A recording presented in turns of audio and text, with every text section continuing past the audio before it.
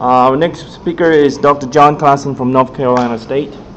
Thank you. I'm glad to be here this afternoon. And I want to talk to you about a membrane project that we worked on.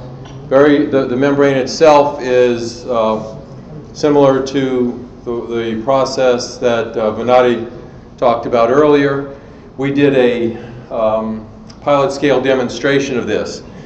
The results were actually talked about, were discussed in a poster, so I'm not going to go into the detailed results. My topic today is where does that recovery technology and others fit into the overall conservation, which is the focus of NRCS, EPA, and this conference. So, you know this, Manura has resources, and many of those farms, most of them not around here, can use those resources well. We don't have to do anything else. The folks in Illinois and Iowa, they don't have a manure problem, they don't have a nutrient problem. They may have an odor problem, depending on where they are, but not for the resources. But the fact is, each operation is different. And I was talking to you in Missouri, and some others in North Dakota, Idaho. Producers have different needs, and they have different, therefore different problems, even related to the same, even if it's the same industry and the same species. Yesterday we talked about North Carolina, and this is generally in the southeast. Our farms have insufficient cropland to really use the nitrogen we have. Now that does not mean we're over applying nitrogen to the land, because we use these big lagoons. We have shallow groundwater, and so shallow lagoons, and therefore wide surface area and a lot of volatilization. And so the project was to demonstrate this membrane in a pilot scale system, and this is a quick diagram of the system, and as I said, this is not the focus of that. I will tell you this, point out this, that the recovery, am I going to do this right? Yeah. Settled wastewater, I'm not going to really call it solid separation, but it's fresh is the key. And the recovery was poor in this membrane, and the reason is because, I don't show it here, but the influent ammonia fraction of the TKN was very small. Whereas a digester effluent, the ammonia fraction would be very large, and we got good recovery. That's the kind of information a resource manager needs to know about how to apply a technology, right? And we've talked about a lot of these technologies today. Ed, you did a great job of filling in all of those. So everything he said and everything else you've heard this week, they all have different places, they have different goals, they have different approaches. The question that I want to bring today is how do we put them all together? A big thing to remember, though, is that all of these get their product or the recovery, or in some cases, somebody mentioned nitrification, denitrification, the destruction, but they all have a byproduct also. Animal production has a byproduct, and that's what we're talking about. Solid separation has a byproduct. Phosphate precipitation has a byproduct. All of these will have other steps that you have to take care of, okay? So how do we put all of these together to make a system, and not just a system for a farm, but a system for an entire industry? The system has to work. It doesn't have to be the same system, but we have to figure out how to measure that success in our entire country and our entire food system. All right, we've seen this, and a graduate student was nice enough to put this together, so I swiped it from her. You'll see that later this afternoon. We've all seen this about sustainability, and we've been talking about environmental performance and a lot about economic sustainability and how we measure that. And somebody said there were 2 economists in the room the other day, and that was enough. But in many cases, we talk about the cost. Ed just finished his talk with that. And the economics seem to drive many of those decisions, and they have to. The producers have to stay in business. And the consultants have to stay in business, and the people that are selling the materials have to stay in business, and they're all in the room today. But most of the analyses that we talk about on how to measure that don't include all the benefits. We talk about the value of the nitrogen that we get or the phosphate that we get, and it's different in different markets, and Ed showed us that. But what is the value of environmental sustainability? How do we measure these ecosystem services? Some of them are easier to measure, the food value, the fuel, but some of these are not. Which ones do we value, and how do we quantify those values? These are questions that an engineer, especially this one at least, I'm not going to try and answer that directly, okay? So if you're waiting for the bottom line, we're not going to get there. What avoided costs do we include? Can we measure, can we predict what it would cost to clean up an estuary or just a stream reach of excess phosphate, and then put that on the cost? Is that the value of not putting that phosphorus in the water? I don't know.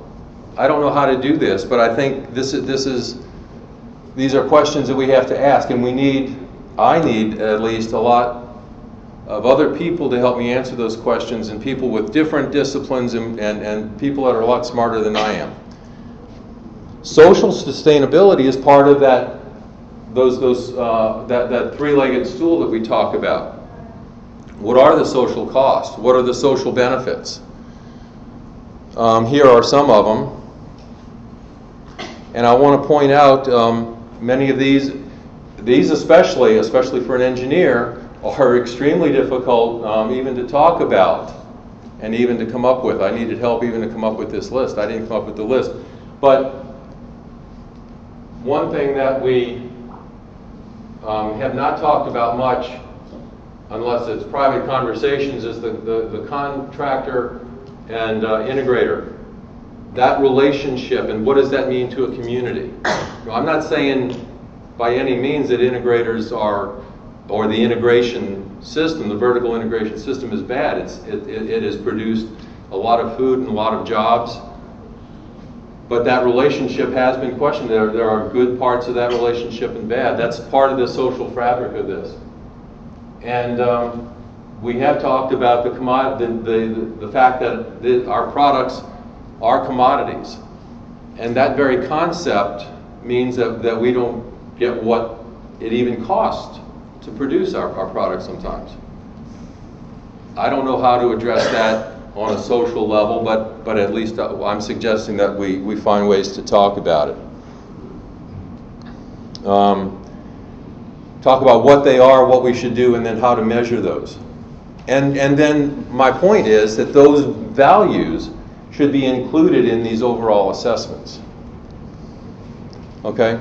Now, I want to get back to something a little more comfortable, other technical performance issues, okay? What are some of the barriers to adoption that I've seen in years of doing this and in talking today, listening today to people this week? The biggest thing is water in the wrong place at the wrong time, right?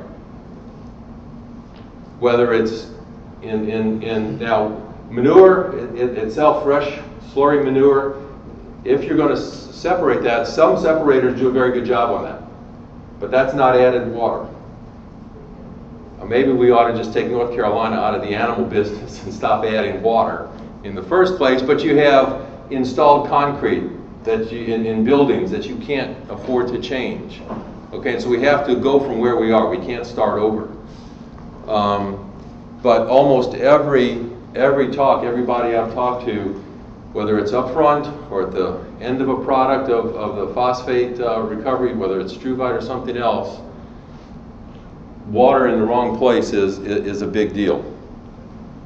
And so I'm trying to work on that. A lot of people are trying to work on that, and I'd like some help to do that. Leading off of some other things I said, another barrier to adoption is not having the right people in the room. The first session that EPA had a lot to do with exactly this. They've had success, and I think Kelly is still around. She will explain this a little better than I can. They put together a variety of people, stakeholders from the Chesapeake Bay region. And they spent a lot of time on figuring out who that would be, who that should be, and getting them to buy into the process before they ever started. And somehow I think we need to include that. I'm sorry. The dietitians here that I'm talking about are not to keep my weight down. It's dietitians for the animals, and I guess that's not the right term. Nutritionists, thank you. Honestly, I was putting this together close to when they needed that, and I had to go with what I had. Okay, that's the concept is there. But also another big point is that throughout all of this, I don't know if this is an exhaustive list. It's probably not. Who else should we have here? Who else should we be talking to? And the big one, whether this maybe ought to be in the front or at the top or in bold, investors. Now we have some of those here in terms of companies. And we have some federal agencies represented here. And I mean, that's where some of that investment has to come in research and development and the concepts that go forward. And so I'm really not being self-serving, but we do need more research dollars, in spite of this being an applied conference. All right, so that'll work good. All right, so I'm going to cut this short. I do want to, hope we have some time for questions, because really that's what I want to start with is a conversation. How do we integrate the performance of multiple technologies together and manage all those different byproducts and side streams? How do we quantify the value of those improved ecosystem services or degraded ecosystem services? And how do we include the right people at the right time at the right table? So those, I do want y'all to answer those questions. I don't have the answers, but I hope you do.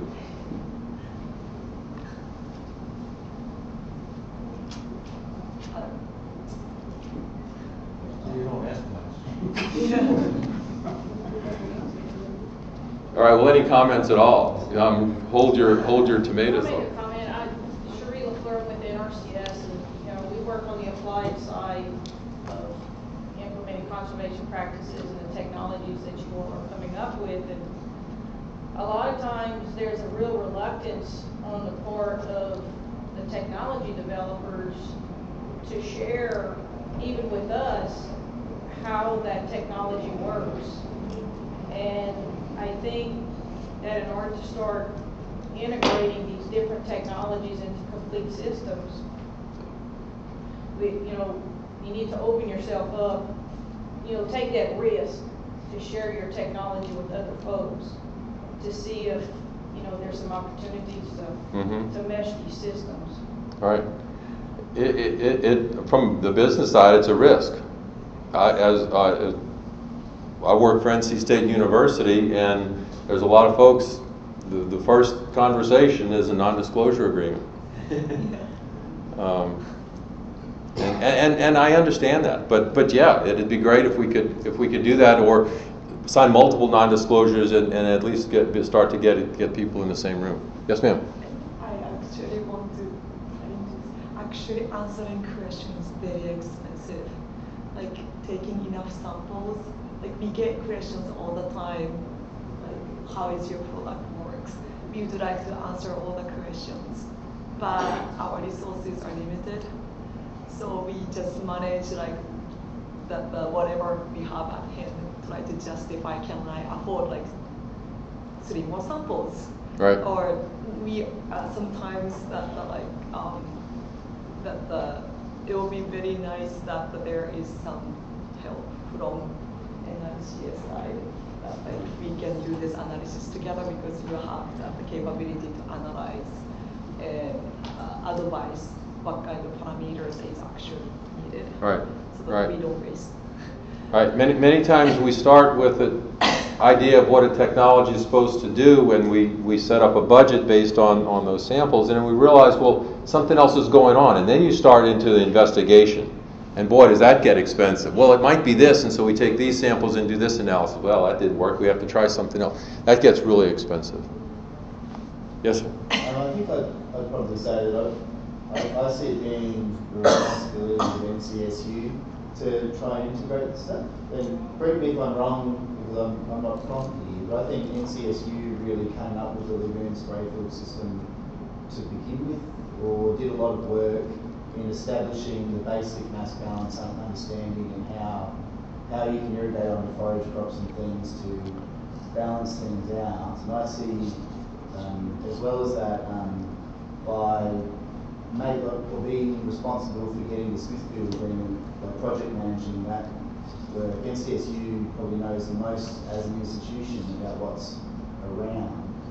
And I see you guys as being able to integrate a lot of information.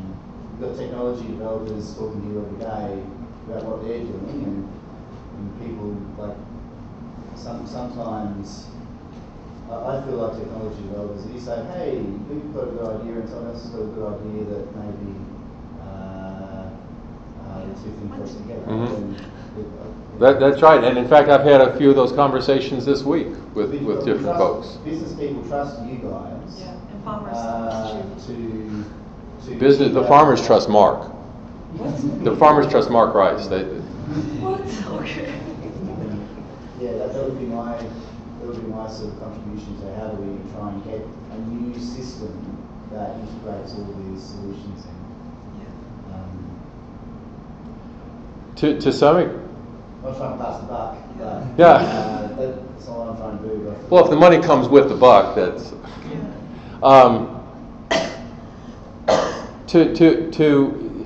nobody, I think, has put it this way, but the purpose of the Animal and Poultry Waste Management Center a while back was, in a way, to do that, because it was having all those in the same group. They had that non-disclosure, or at least an internal agreement, and they could work together. Kind of didn't quite work out that way, but I don't think it's a secret that we're trying to work on a revitalized center. I'm not sure it's going to happen, but it's not a secret that we're trying. Thank you. Yes, Keith, I'm sorry, you did. Yeah, I was going to say, you were, in the beginning, you were posing the question, how do you monetize and valorize, get some sort of insight on how the societal or the non-sort of easily quantifiable benefits can get worked into get taken account into a solution, into a decision on technology on the farm. And the thing that popped into my head was the one instance where I know that happened was the early adopters of digesters in the dairy industry back in the 1990s and 2000s, before they came up with taking lots of extraneous inputs to boost their gas production and so forth. My understanding, at least in the Pacific Northwest, was that most of the digesters up to about 2005, 2010 that were done by dairy people were done to reduce odor. And it wasn't for their own comfort, but it was a community, it was to live better with their community. Mm-hmm. And so if you wanted to see how that valorization of a societal benefit gets taken into account, I mean, those somehow they did that. Example of somehow they did that. And in fact, lagoons, you mentioned early adoption of lagoons, and lagoons are a big problem today for the ammonia volatilization and the flood threat and failure. But they did reduce odor, and that's part of that's why they were developed. Yes, sir. I think, though, if you're a person that develops best management practices, that's stuff that's being sold to farmers, you got to be real careful about coming up with a value for improved ecosystem services or whatever. This is something the farmers are buying. I don't try to put any value on reducing ammonia emissions, reducing phosphorus runoff, any of that stuff. I keep it to dollars and cents that's going to that farm. And I think that's very important, not to try to get out of that box. For the producer, absolutely. The producer should absolutely not be paying that cost. We should be paying that cost, the rest of society. That's my point. The producer has only got to work on the dollars and cents. But if we had a societal value to those things, they would be added to what that producer is getting, not paying, but what he's getting, or a societal contribution to the cost of that to the producer. So I'm absolutely agreeing with you. The other part of this is that we have to, all these different disciplines have to work together, and we have to learn how to talk to each other in interdisciplinary and transdisciplinary ways. Yes? Kind of along those same lines, real quick, I think one of the stakeholders that we still are leaving out is the general public. We need to really educate them better about what goes on in the agricultural society. I think that would really help a lot towards getting an idea of what these other benefits might be if we had very efficient farm. That's true. That really drives, that's the end consumer, that's what really drives everything. That's true. Thank you. All right, let's Thank thank you. John for a very interesting talk.